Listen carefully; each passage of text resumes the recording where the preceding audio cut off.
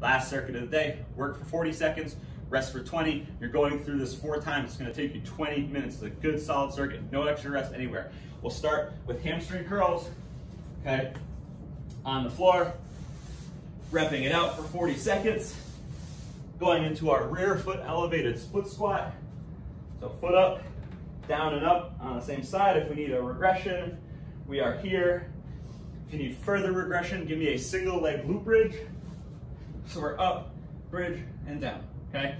After you do your weak side, go on to your strong side. We'll then move on to our next phase, okay?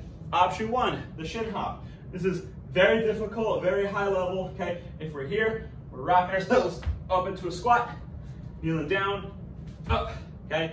We're not comfortable with that. Option 2, low in the bottom of squat, and we're hopping, okay? Option 3, pulsing.